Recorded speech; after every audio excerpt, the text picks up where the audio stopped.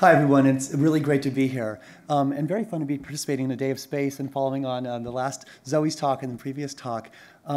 So we are pioneering the moon. I'm talking as a co-founder and vice chairman and chief strategy officer of Moon Express, a new startup company about 5 years old now with a very ambitious vision. We're building a robot to go and land on the moon. And our goal is to be, initial goal is to be the first private organization ever to land on a foreign body. So as doing that as a startup company based in Silicon Valley. So there's actually, you might ask why go to the moon? There's actually many reasons. But one thing that's really interesting is that our conception of the moon has radically changed. When most people think of the moon, first of all, it's something beautiful that we see and we have a personal connection to it. It's one of those distant things, but it's the brightest thing that we see in the sky. It's absolutely amazing and inspiring. And yet when we think about what it really is, what is that moon? What is it moon and why should we actually care? A lot of people think that it's basically a dead, dry rock. Just some kind of big set of chunks of dead rocks. As Zoe was saying, we previously thought that Pluto was also completely dead and dormant and boring, and it turns out to be a lot less so. But there's been some amazing developments that have happened and completely changed our thinking about the moon, really in the last 15 years. And so the moon can really be thought of as the 8th continent of planet Earth. Okay, and it's really interesting. And in fact, the moon, I would say now, is more accessible for us to go and access the moon, ultimately make the moon part of our Earth system. It's more accessible than the New World was at the time of the earlier explorers. I mean, they thought that the world was flat. They thought that it was basically actually sea monsters, and literally you would go and many people would die. So the moon is right there. And it's an incredible resource for us as our planet. So basically, we have an 8th continent. It's just sitting there. It's 1/6 the size of Earth. So it's an 8th continent. It's devoid of life, but it's extremely rich in untapped resources. And we didn't really think about that until recently. So everything that you see on this list, platinum, all the platinum-grade metals, including gold, all these things are there in really vast supply on Moon. If you look at this is a chart showing the different kinds of chemical compositions on the moon. So it's actually also the gateway to the rest of the solar system, and this is also really interesting. So we've previously thought when I said the moon is dead and dry and there's really nothing that interesting. So it turns out that asteroids have been crashing into the moon forever. Right? The Earth was molten. For the whole time. Sorry, the Earth was molten until about 1 billion years ago. And the moon, the entire time, has basically been solid. And asteroids hit Earth and moon all the time. These asteroids are actually bringing incredible resources. Many of the resources we have on the surface of the Earth came from asteroids. Okay. If you think about it, the Earth was molten, and so when the asteroids were any metals that were on the Earth's surface initially kind of sunk into the core. But actually the moon has not been molten, and so all these asteroids have basically left their mark and things just stay on the moon. So incredible amount of resources there. Another really interesting resource, I think I talk about it here. So these resources is all of this, there could be more platinum grade resources on the moon than in all the mining reserves of planet Earth. It's very interesting. The moon, we've learned now that from all these lunar samples learned all these incredible things. And the most interesting study is water on the moon. Again, it's not a dry rock. Asteroids, comets bring all kinds of interesting things. And there are deep craters on the moon, especially at the poles. They're cold traps. They never see the light. They never see the sun. So they're actually extremely cold. And they actually trap frozen water. And now we've actually had missions, NASA and other countries have done missions, and we've discovered that there is actually as much water, ice on the moon as there is in the Great Lakes. And so that's actually vast amounts of water resources. Water is interesting for many reasons. It's actually, we'd say, the oil of the solar system. So we think about it's good for life support, but actually, which is great. So if you want to go and colonize space, you're going to need water somewhere. The moon actually has it in abundant supply. But also, the components of water, hydrogen and oxygen, can be mixed together to form rocket fuel. It's hydrogen peroxide. It's actually a very good rocket fuel. So the moon becomes essentially an oil depot, an oil station. You can go and extract out this water, bring it from the moon out and ultimately into Earth orbit, and set up a fuel depot. At that point, all you need to do to get anything anywhere in space is have the mass to launch directly from Earth to low Earth orbit. Normally, much of the cost of a space mission, especially if you manage a mission to Mars, most of what you're carrying is going to be rocket fuel. And you have to carry the rocket fuel all the way for that whole mission. And if you want to do a return mission, you're generally carrying the rocket fuel for the initial distance and back, and the fuel to carry that fuel and so on. So most of the cost of any of these missions is, and the complexity driven by the cost is the fuel. If you can just send up just enough to get into low Earth orbit and then refill completely, then you have access, low cost and cheap access to the entire solar system. And then you can set up more infrastructure and build more. And there's even a sort of a kind of an exponential ability if you send a small amount of infrastructure to start mining the moon of this water. You can then use that to bring that fuel back and make the cost of your next missions cheaper, and then you can send more infrastructure and you can double and double and double. So it really is at hand once we start getting into the business of extracting water from the moon that we can open up energy resources for all of space exploration and space development quite rapidly. So this ultimately is going to lead to a moon rush, and we're hoping to usher this in. We're a commercial space company, and we're basically looking at this massive opportunity in opening up lunar resources, among other great reasons to go to the moon. We're building robotic spacecraft. So initially it's unmanned, and our goal is to basically be this initial system that will go out and help to discover, explore at extremely low costs, and ultimately we'll start returning samples in later missions, and then ultimately helping to mine and harvest these resources. I'm sorry, and we partnered with NASA. So NASA is both a partner, major provider of technology and knowledge for us, and also a customer. NASA is increasingly turning to commercial space. You've heard about NASA funding sort of SpaceX and now buying launches up to space station and so on. And we're really viewing this as the first step. Now NASA is actually opening up to commercial companies in going into outer space. There's a new challenge. Google has sponsored a new X Prize called the Google Lunar X Prize for basically the first teams to go and land spacecraft on the moon and send back HD video.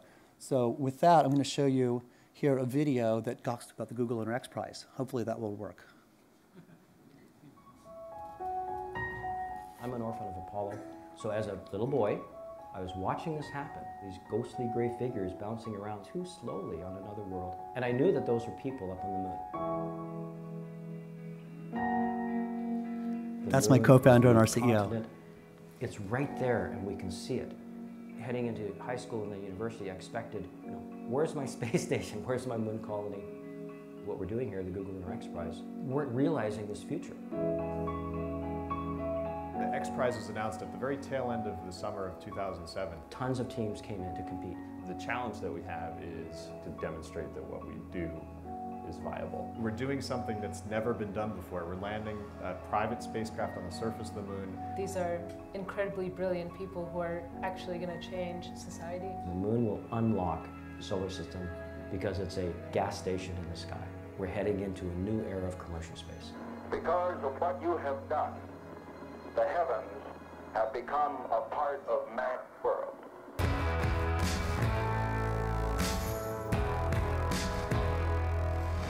$30 million is the first. Of that $30 million, $20 million is the first prize for the first private team to land on the moon and send back high-definition imagery, video, and data from the landing site and from 500 meters away. I think the most resource that we need is, engineers with magical powers. We joke that we won't sleep till we get to the moon, and that's part of the lifestyle. All visionaries are going to ask for ridiculous things. This is the ultimate passion that I have, but it has a downside that I will not see my son as often as I would like to. We're standing on the shoulders of giants trying to do something that's only been done by superpowers. Because the problem statement is so large, it will become imperative that teams collaborate. Space is for everybody. Space exploration is not just a one-nation effort, it brings together the whole planet. Unless we do something great next, we're going to sit in the same stagnant place that we are. This could be the one epoch where all of human generation would say that was the moment that we became a multi-world species. Looking upwards is looking to a new frontier. It's attainable by humans, but completely completely improbable. And to me, there's beauty in that. There's human hope. This is the real adventure that you can have. Until that stops being fun, we're all on board.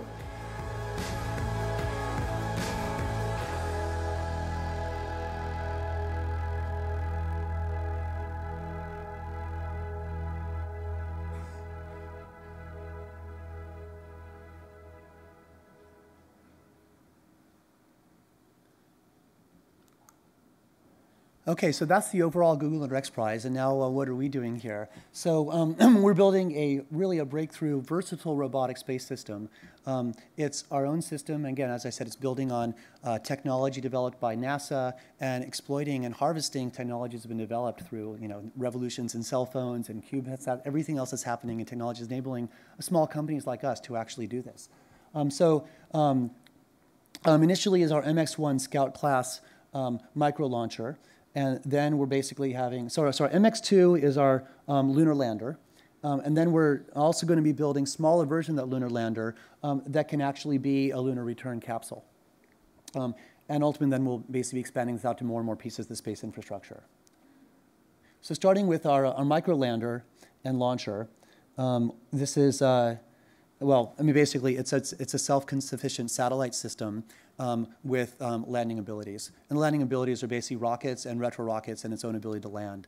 So the core system is the same kind of system that you can use to build orbiters and space probes and so on. But then the actual landing, the moon is actually quite hard to land on. Actually, I should say the moon is pretty easy to land on. It's really hard to land on without crashing. And you'd have to be fully autonomous because you're controlling these things in split-second timing, and it's very precise. So you basically have to make the machine with all of its own logic, playing that. If you ever play that Lunar Lander video game where you have just these thrusters and you're trying to control your thrust, you've got to be just precise to make it work.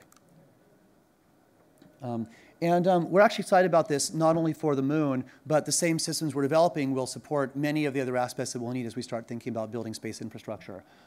We can use this to track and remove space debris. We can use it as a space tug to move things around in space, deploying a whole generation of new CubeSats and so on. So a really versatile system. So our first mission is aligned with the Google and Rex Prize, and we're working to land on the moon in 2017. So it's coming right up.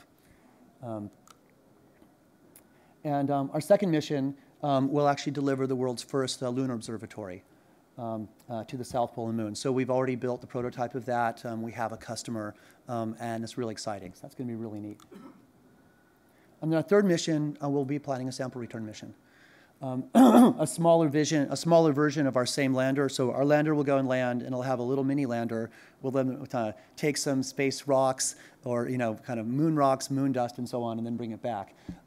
We did some calculations, and it's possible that just the market for returning moon dust and moon rocks alone could be worth $1 billion for bringing back about sort of 5 kilograms. It's something you can't actually buy on Earth, and it'd be good for many, in addition to just being interesting, it might be good for wedding rings and things like that. Literally could have sort of a new form of honeymoon, kind of everything. I'm telling you that because part of the challenge, there's a technological challenge of going to the moon, and then there's really a business challenge. Right? And so how do you possibly be a startup company and get this all going so you can open up and have a long vision in space exploration? So figuring out what are the markets that are going to be, how do you take those first steps, and how do you get funded? And of course, there's the technical questions, can you actually do it?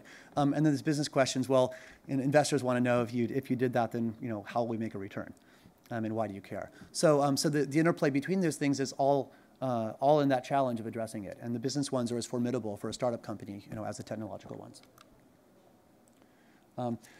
We started working with NASA Ames Research Center, and we actually were repurposing the system they developed for LADEE, which was one of the lunar orbiter systems and the one that sent the probe in that let us know there was water ice on the moon. And then we started working with NASA Johnson Space Center in Texas, and they had developed, and NASA Marshall Spencer, they had developed the Mighty Eagle. And now we're basically taking that and graduated to that level, and we've been controlling with our software system, controlling that vehicle as a way of showing that our stuff can work. So this is the private sector flight test collaboration, and I'll show you a video of that as a way of getting our driver's license for space.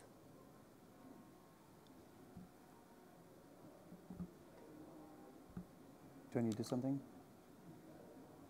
Here we go.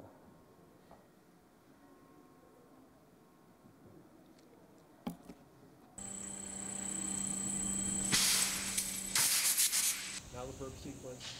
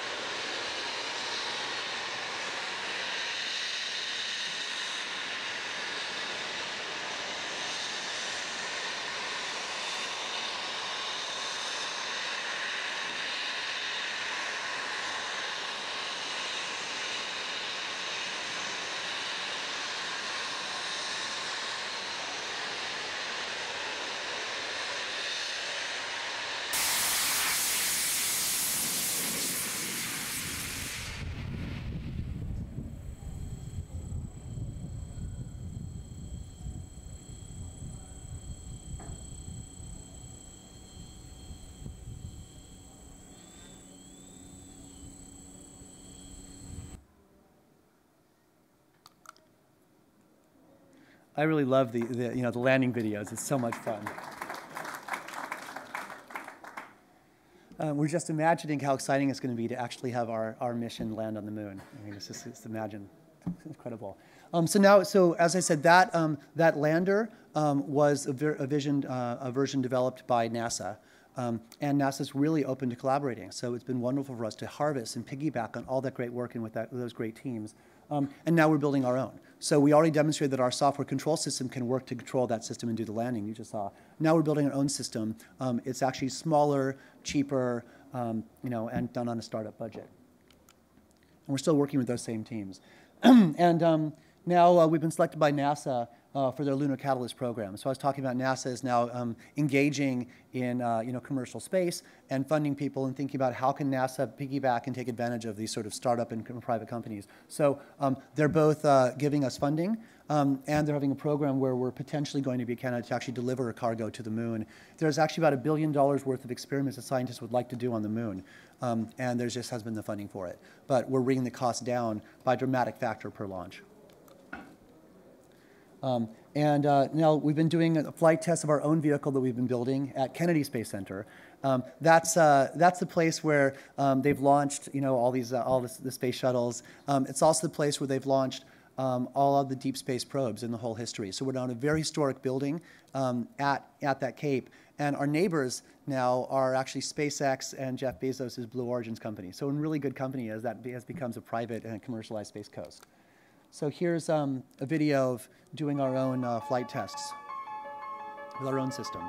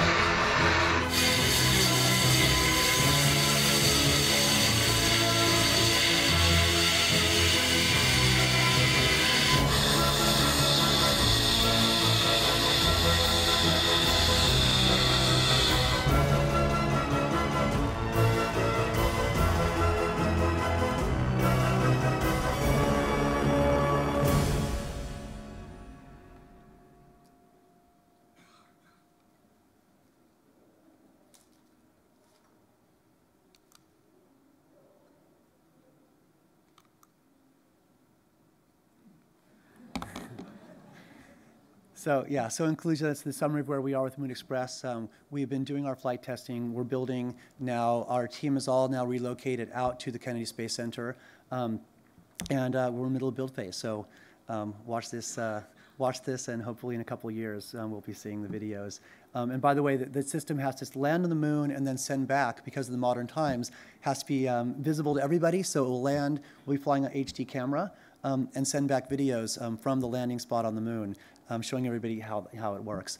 And then also we plan to open that up so that we can have people all over the world able to decide where you'd like to take pictures. So imagine being able to take pictures from our moon lander or places on Earth or whatever else you want to do. So we hope to also create a great personal connection in a new way to the moon. And again, it's a great timing to happen to be here talking about this just as we have a supermoon, supermoon and a full eclipse of the moon tonight. Anyway, thanks, you all.